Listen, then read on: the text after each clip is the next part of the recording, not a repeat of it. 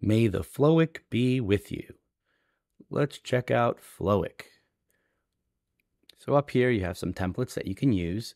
Interactive demo, step-by-step guide, screen-only video, screen plus camera video, camera-only video. Let's start with the interactive demo. So right here you can select your mic. We can just shut it off for this one. Hit next. Which window? You can do the tab, the window, the entire screen. Let's just go with this tab. Hit share. Now you're over here. We could start capturing right away. You can show recording controls on the screen or disable it. I like to keep it on. Little icon will be on the lower left corner. If you want to add some blurs, click this.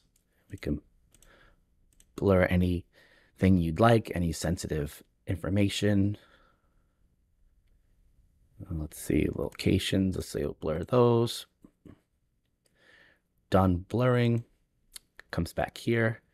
Let's start capturing. Now the video captures up to 10 minutes, which for these flows, you want it to be quick. If it's for customer support especially, you share the link, shoot it over to them, and you give them a quick overview. Start capturing. And now we'll scroll. It's recording. Click here. Go to the next page. Now say we want to add blurs here. We can always pause. Add blur. It's not recording right now. It's just in blur mode. Go back to done. Resume. Down.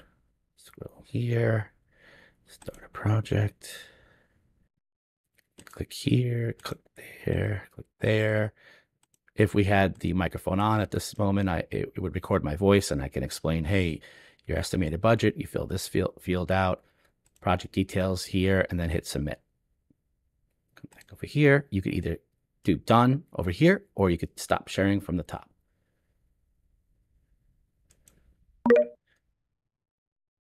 Now it's uploading. Generating preview.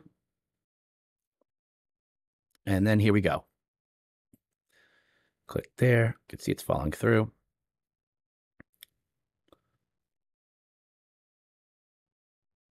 So then you want to click here to learn more.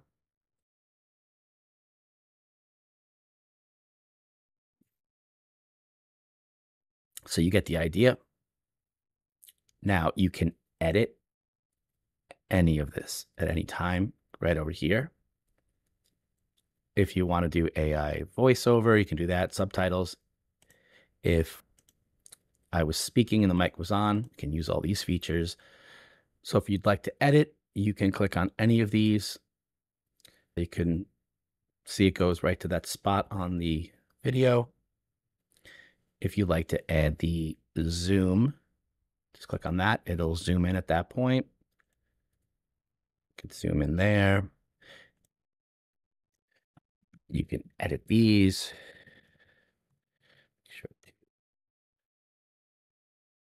Email, you could do that. You could even move this if you want.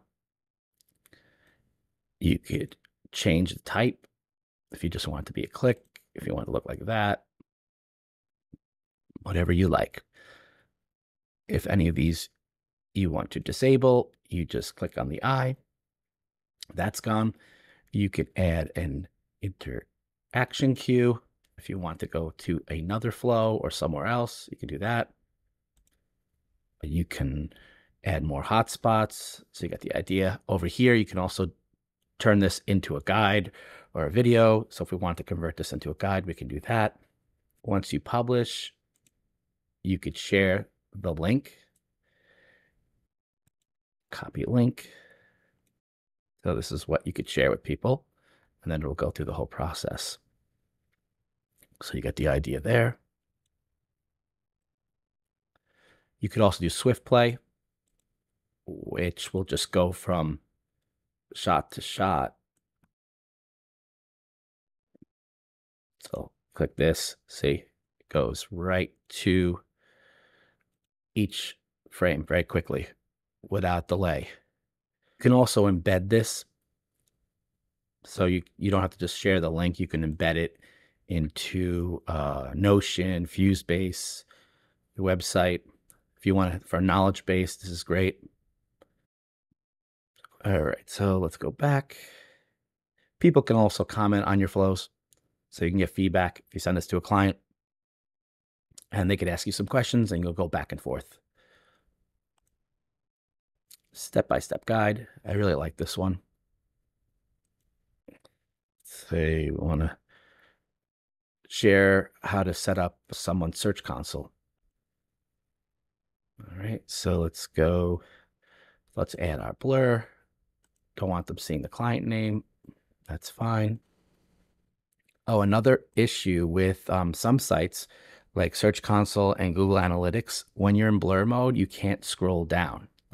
So I can't add blurs down here below this line. So a workaround I figured out is to zoom out in your browser.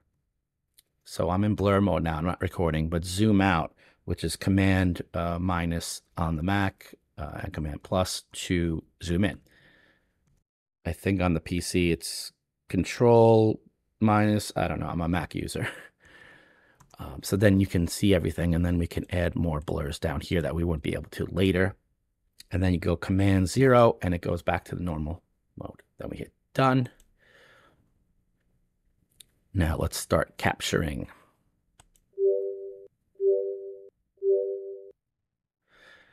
And then we'll scroll down. So say we want to show URL inspection. No, I want to do pages.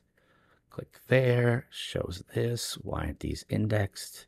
Pages will redirect. They're over here. I don't know, you're showing the client how to do things. And they can do validate fix. Now let's go there. Let's check out this. Inspect URL. All right. And then you could always pause it down here or just do stop sharing. Now it's uploading the step-by-step guide. So this gives you kind of a different look. You can see it goes through each step.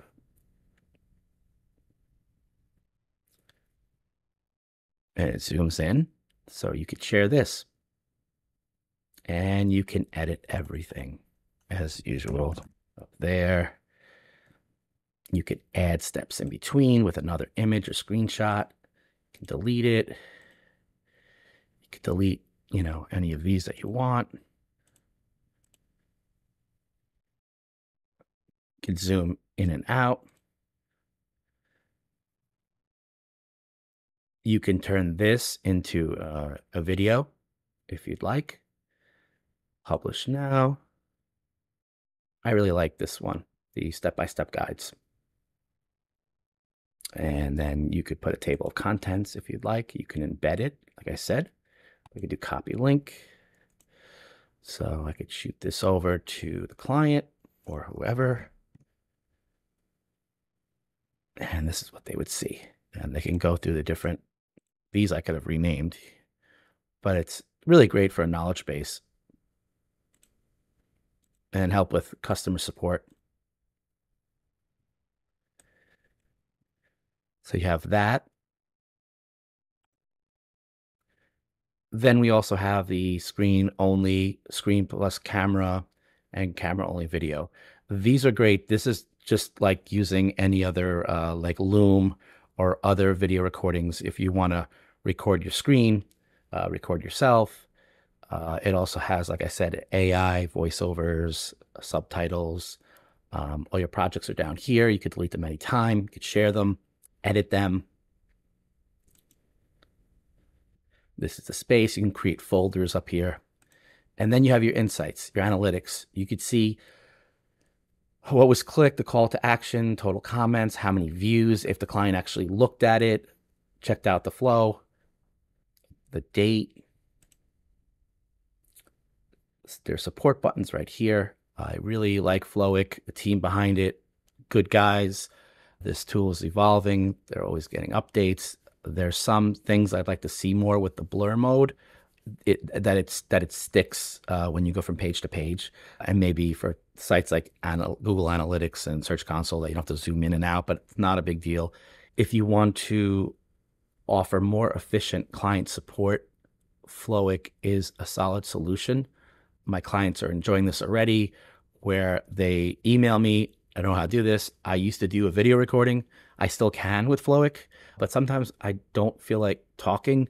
So I could just send over a step-by-step guide. And then I could also keep it on my website in the knowledge base section. So we could use it. It kind of provides evergreen content. So it's really nice. Yeah, check out Floik. All right, let me know what you think. And may the Floik be with you.